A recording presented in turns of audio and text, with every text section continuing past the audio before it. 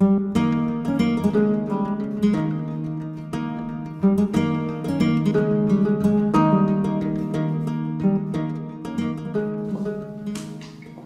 my name is Londyn and I am from the Jan Platt Library, and I am going to be telling the story of the lion and the mouse.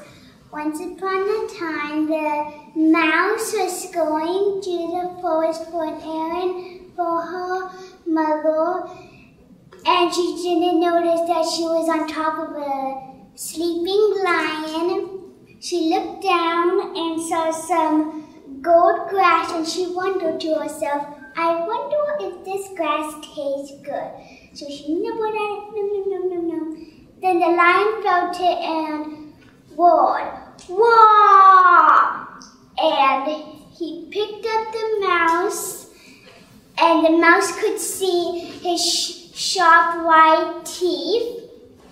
And then the mouse pleaded to let the lion go, and the lion put his paw down to the ground to let the mouse go. And while the lion wasn't looking,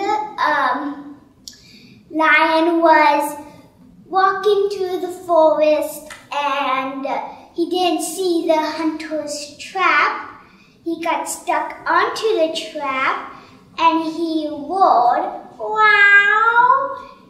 And no other animal heard it except Mouse. And Mouse heard it, but she heard that it wasn't his usual roar. So Mouse scurried through the forest as fast as she could to where Lion was roaring. And then she saw that Lion was trapped in the net, and Mouse scurried to the net, and she started nibbling at the rope. Nom, nom, nom, nom. Soon, in no time, Lion was free, and they hurried so then the hunter could not get them. And then Lion thanked her for her kindness, and she was happy from that. The end.